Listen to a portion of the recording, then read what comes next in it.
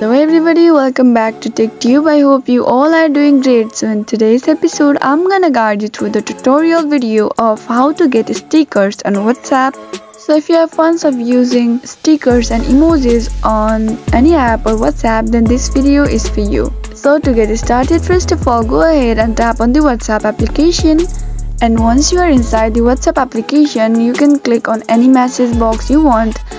And now click on the emoji option and click on stickers, and there you can see plus icon. Click on it.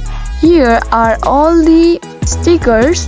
You can get them all for free. All you have to do is click on that arrow button and download it.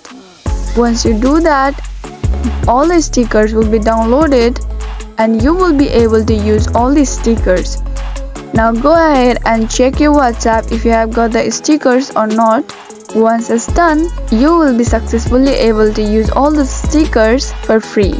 I hope this video is helpful for you. If yes, please do not forget to subscribe to our channel and also press the notification bell for more updates.